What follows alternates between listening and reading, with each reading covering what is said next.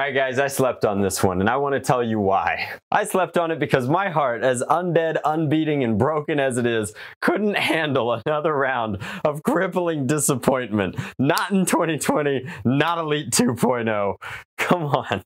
But we've done it. We've taken some time for ourselves, we've recovered from the disappointment of the Strife reskin, and we are here with the Turbine CS18, which maybe there's hope for, because this one is actually kind of a deal. If you consider the modern price of the Rapid Strike versus the $40 that I paid to pick up the Turbine, by the time you add taxes from Walmart and these sneaky $8 in C batteries that it's going to take to fuel this thing, it actually breaks even. It's about the same price. Now, I think that the Rapid Strike is a time-tested platform with lots of amazing equipment for it, so I'm a big fan of recommending the Stratohawk, and I'll put a link to it down in the description box below where you can pick one up, as well as a couple of components that make it pretty spicy. The Turbine is here to stay. It's the Elite 2.0 version. It's got the swirl coils, and hopefully full auto performance is where this line can shine. On the back, we just have boasting about the number of tactical rails. There's 1, 2, 3, then 4 over here. We have a rev trigger,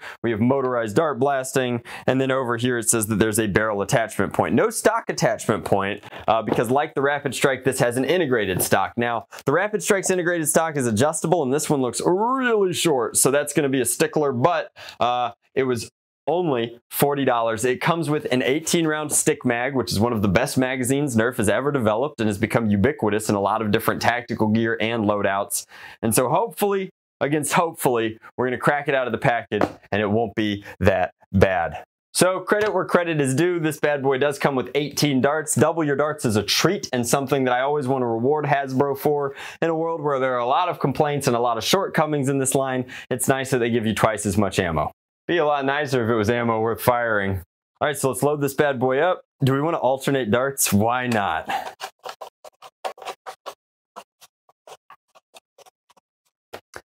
Also, I kind of like these little base plate caps. Those are pretty sweet. It costs very little for them to do this. It's something we've been doing in the aftermarket for a while. I think that it's cool. It would probably be fun to rip off and paint a different color, but it allows the magazine to match the aesthetic. It's not amazing for certain chest rigs because this will stick a little bit, but this is a very low profile version and looks pretty good. All right, 4C batteries, go.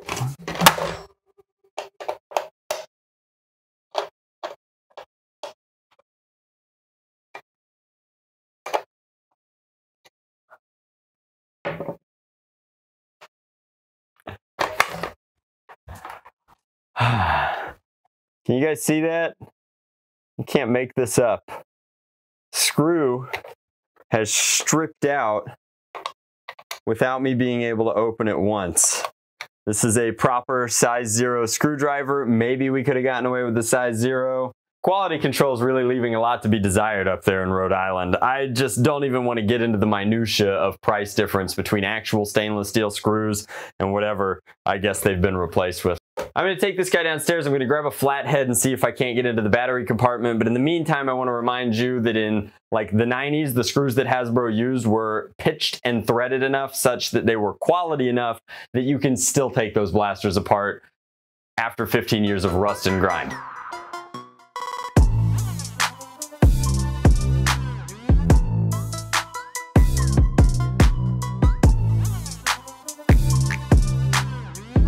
Alright guys, so we're out here bringing the Turbine, and in a second I'm going to give you a special treat. It's something that I didn't really notice because I'm so accustomed to the disappointment at this point, but an interesting and unique double perspective. Before we do that, let's put a few over the chronograph. Let's see how close we get. Again, while competitors are shooting 100 FPS in the flywheel category these days, Hasbro seems to be lagging behind at their elite standard performance, which is anywhere from 70 to like 72, 74 recently. So I don't know what this is going to do. We just turned on the Crony, but we'll see. In full auto, 69, 75, 68, 71. Ooh! Did you catch that? The second, it can't keep up with its own full auto. Semi-auto performance with fully torqued wheels is getting you 70, and there was even a 75 in there. Once it started going full auto, it got bad. That is not ideal. Let's put a few of the Elite darts downrange, give you an idea of what kind of spread you're going to be getting with this rate of fire, but it looks like it seriously lags under its own load. And these are brand new Duracell batteries, so there's really just no excuse for dropping 10 FPS nominal under full auto load. But here's some level shots. And while a few of them went to the left, the entirety of that grouping is sitting right there at about 25-30 feet, which is to be expected for Elite blasters and Elite darts at that FPS. I went ahead and I loaded up I think this is an Adventure Force Pro magazine from the Nexus Pro with some Dart Zone Pro darts, just because I wanted to see how these guys would perform. Interestingly enough, it is cross-compatible with the Magwell. Let's just see if this fares any better.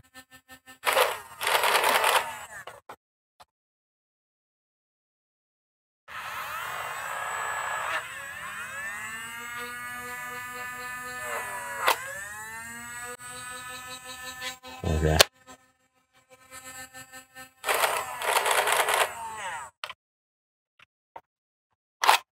Well, I don't want to pretend to understand it. For whatever reason, the pusher on the turbine isn't engaging this. Again, throw me a like. Once we get to 1,000 likes, I'll do a modification guide for this guy, and maybe we can get to the bottom of it. Maybe the pusher doesn't have enough torque to push these darts fully into the flywheels. Maybe it's something to do with the tip being a little bit smaller, but I'll see if I manually feed one, if that works.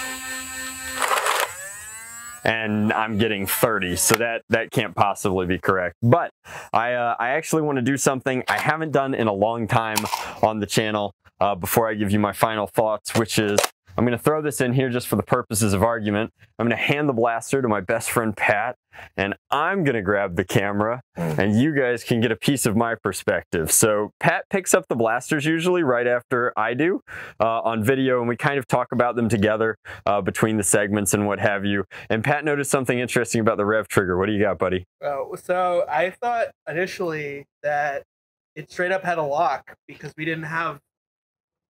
Oh, that's cool too. The Magwell in, and I was like, oh, it's locked.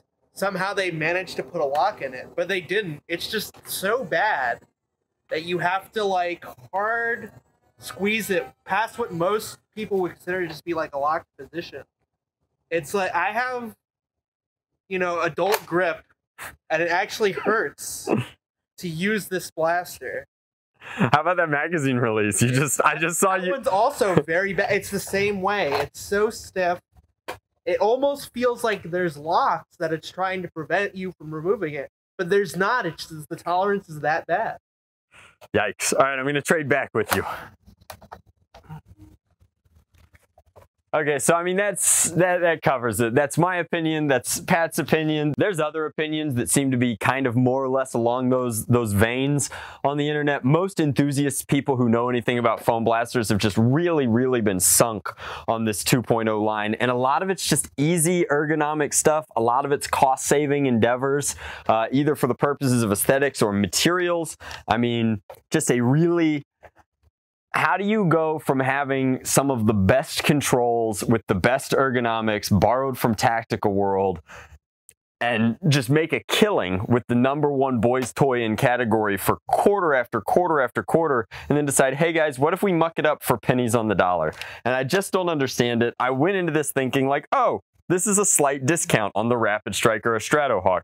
Maybe that makes it worth picking up. Like maybe this is a unique shell offering, but there's so many features on the Stratohawk that are better. Like you've got an extendable stock that's quite comfortable. You've got controls that make sense and are in a place that makes sense. Like it's just a better blaster. And so like there's a reason that like guys like my buddies, I mean even like Aaron and Kowski, which I guess you know them as Aaron Esser Films and PDK Films, like they're not using these new blasters. They're using the older N-Strike and Elite blasters because they're more reliable for like throwing them off roofs and rolling around in the desert and stuff. Like it's just across the board, nobody seems to like these, and I feel really bad for the kids right now who can't buy anything else because this just happens to be what's on shelves. So I don't know, I really hope that they turn it around. I'd like to see less Elite 2.0 blasters and maybe some Elite 1.5 blasters.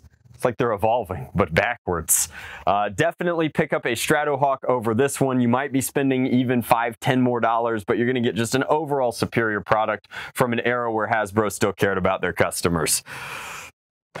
Don't even get me started on what Wizards of the Coast is doing now. Anyway, much love. Blast on, Drac out!